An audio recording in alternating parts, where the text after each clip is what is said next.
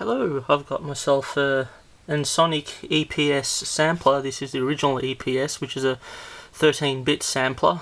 It's a bit grainy, but I like it like that. I pretty much bought it because I wanted to buy a MIDI keyboard controller for my modular synthesizer, but found that just for a wee bit more I can get this sampler instead, which is a lot of good fun.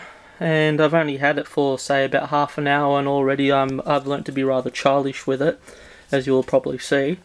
Ooh, dog's come to say hello. Come on, Missy, go away. Come on, come on. Sit there and chill out, alright? Anywho, it's disk based, so it does sweet bugger all unless you put in a operating system disk, which I'll do right now. It's got a vacuum fluorescent display, it's got SCSI, it's got the full complement of RAM as well, which is a very nice thing. Good old floppy disk, I'll just chuck that in right now. Please insert. It's inserting, loading, ticks over. Alright, now it's ready to go. So what I'm going to do, I'm going to pop in a sample, which is, let's see how well you can see that, synth strings. So I'm just going to pop that in, move the camera to show you what I'm doing so I can actually look at what I'm doing as well. Press the load button, batang. File 1, synth string, click yes, pick instrument button, press that one there. Loading, loading, loading, loading, loading, loading, loading.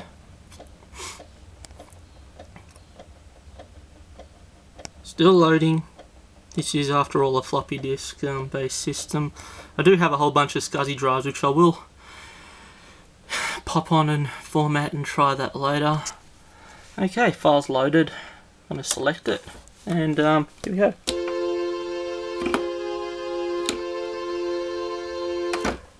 We have strings.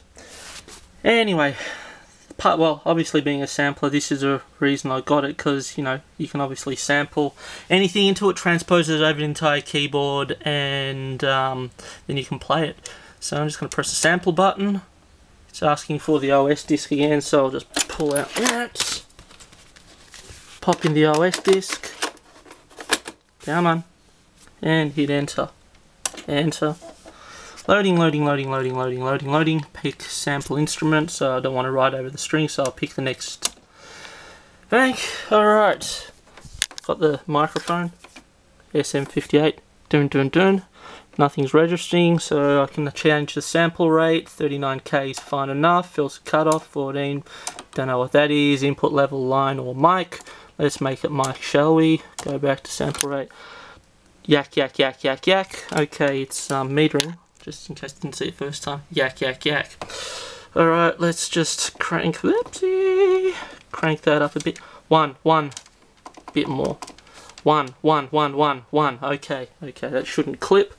I'm just going to put this thing down, because I'm going to have to be quick with that. Alright, move it, stay there. You there? Alright. Now, I have this wonderful skill, I can actually burp on cue. I did mention earlier that I'm rather childish. Typical male sort of mentality, but pardon me while I gulp some air. Ready to sample. Processing. Oh, this is... shouldn't do this too often. This wreaks havoc on my stomach. So it says play root key, so basically that note plays it. Alright, you know, got a Davida.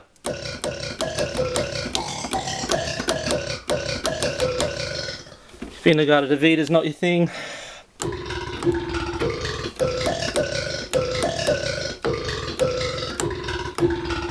One octave higher.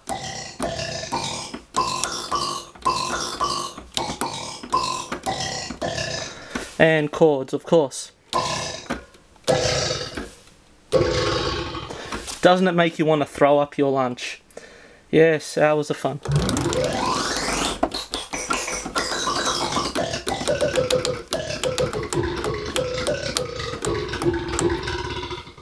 You know you want one.